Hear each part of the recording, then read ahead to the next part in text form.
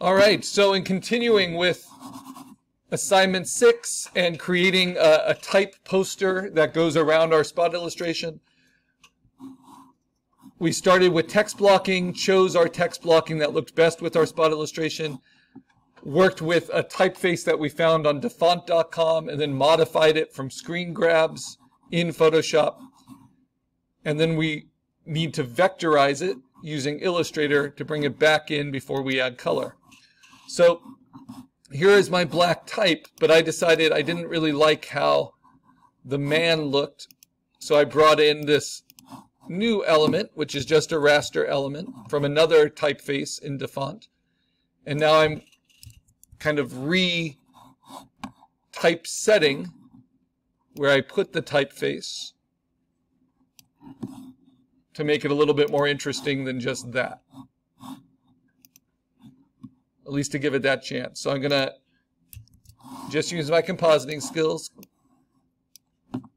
and a lot of Command T. And I can set them to multiply mode so I can see all the angles around them. Hold down Shift to modify. Place.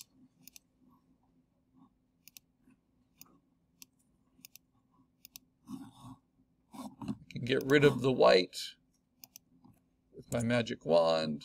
Right.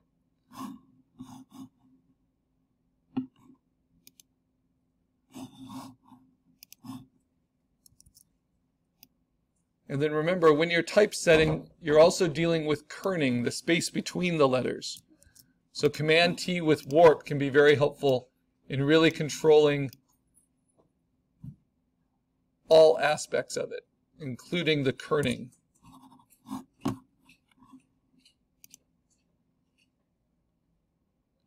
Might move both of these a little bit. So just layout of the type. Make sure we have space for it.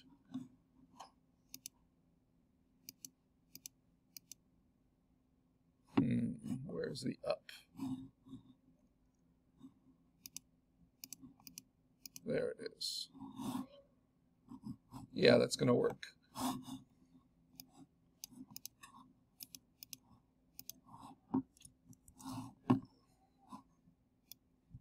Maybe if you hold down Shift, you can squeeze it. And if you do warp, of course, you can do a lot more things to mess with it.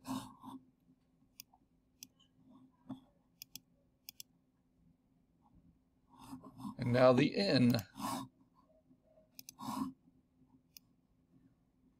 So this is an interesting example because it's using multiple typefaces with my spot illustration and modifying all of them to make them fit my needs. Get rid of the white around it, and transform it, stretch it, holding down Shift, move it, Command T, rotate it,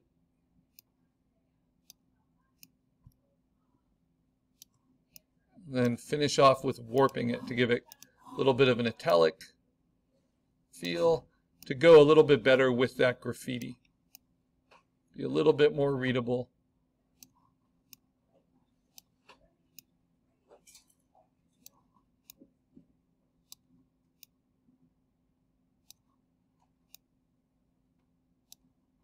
A little bit more dynamic. All right, let's try it again.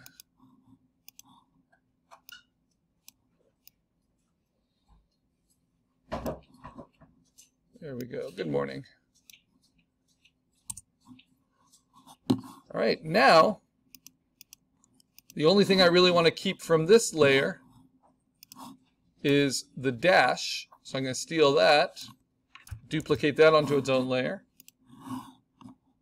and then move that where I want it.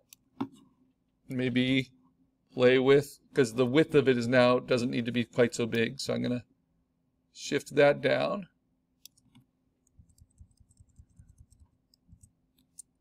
All right, like so.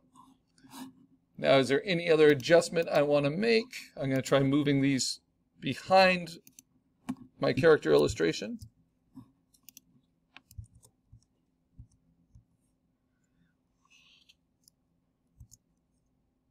And it's actually kind of interesting if the wing goes behind the A.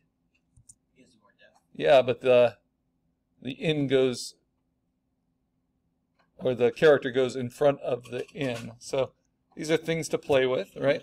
And if that's the case, I think I'm going to alter it just a little bit. Take these two.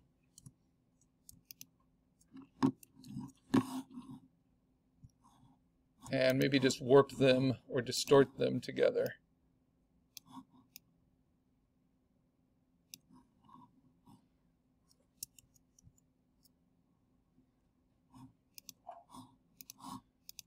So I don't like how the A lines up so neatly with the wing, but I'm being pretty picky here. So I might don't have to worry about its readability so much since it's up on the top. So I might stretch it like that. I'm going to show you how we get all this done. And now the M.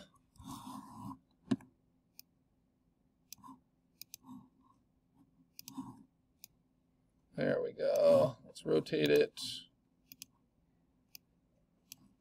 I want to curve it around a little bit more.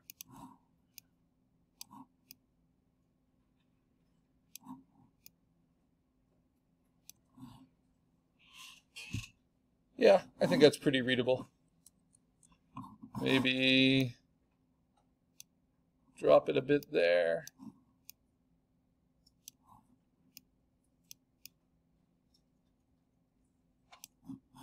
So I need kind of the M and the up to balance each other. Okay. And lastly, I'll play with this just to make sure the kind of flow of the lettering works. So I'm going to tilt it a little bit. It's all about Command T. Playing with size, playing with placement, and avoiding uncomfortable tangencies. Right?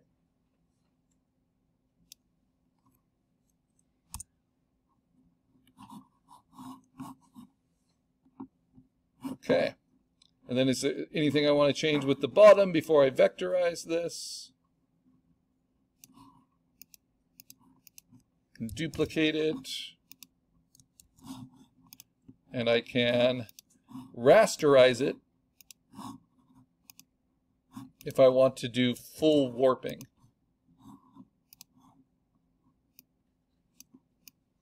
So I want it to bow down a little bit more, be a little bit bigger. Good, and then remember the other thing we can do is we can add a black stroke around it. Just to thicken it up a bit. If we think that's worth it.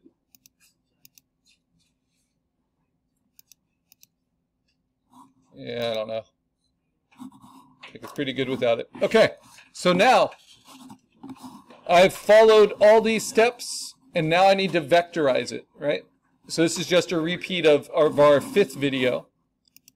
So how do I vectorize this? It's really good to remember vectorizing is taking raster imagery, turning it into a vector, and we want it just to be black cutout shapes like we did for our logo. So the first thing I need to do, I just need to turn off my spot illustration, and then I need to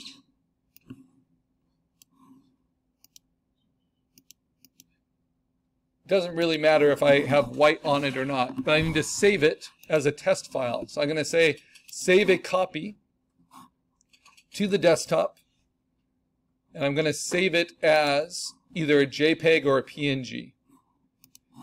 Even if I got rid of all the white and saved it as a PNG, when you bring it into Illustrator to live trace, it's still in black and white logo. It's still going to find white shapes.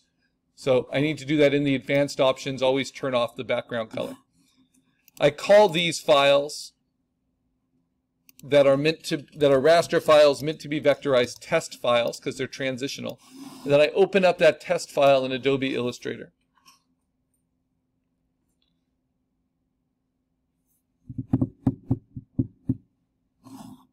And while that's opening, I'll show you in the assignment, I did find a freeware version of this that works pretty well. So if you look in assignment 6, and if you're working without an Adobe license and you want to be able to vectorize, I'm going to add it in here.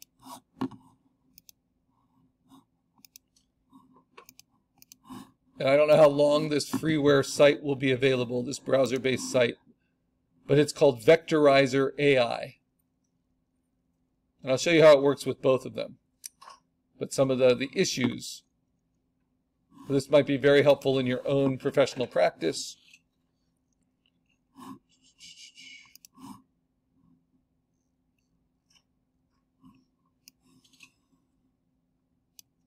There we go.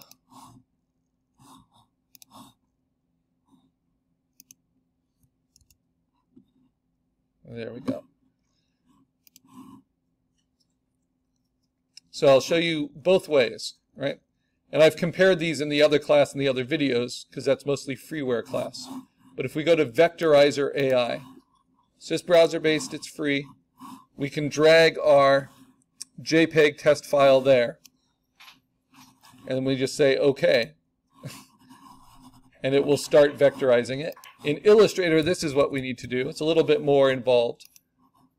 This is what I recommend. You take your large selection tool, you hold down Shift and Option and shrink it so it fits on the artboard. And then you go to Properties, you scroll down to where it says Live Trace.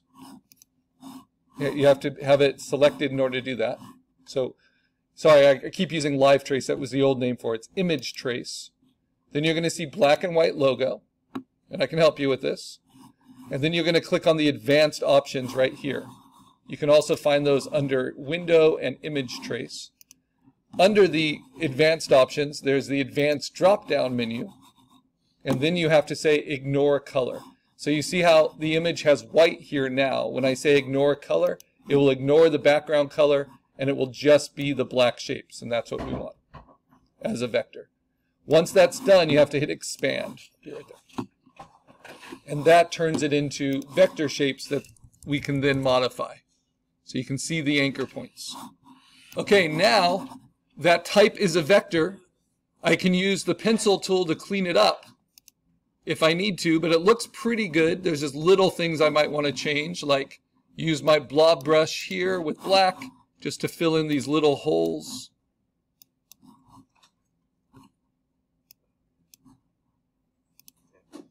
Just tiny things,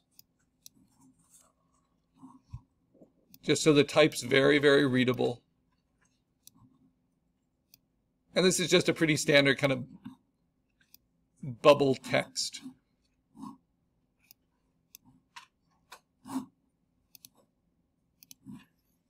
But I could use my, I think I showed you before, I could use my knowledge of Illustrator to redraw things, like if I wanted the inside of that star to be a little bit more like a star, I can use my pencil tool and start on the path and end on the path and redraw that cutout that's in there, right? Like magic scissors. And then if there's anything I need to delete, I can always just use my small selection tool to do that. So once I have the vector shapes I think I want, and those look pretty good. This looks pretty good. I can always adjust it here, but once I'm happy with it, I'm going to say File, Save As, to my computer, and there are two formats that work in Photoshop. One is an SVG and the other is an EPS. EPS is becoming less useful, actually, outside of Adobe programs. It used to be a format I'd use all the time with clients, but now I'm needing to go back to the older file format, which is SVG more, which in some ways is a little trickier, but for some reason,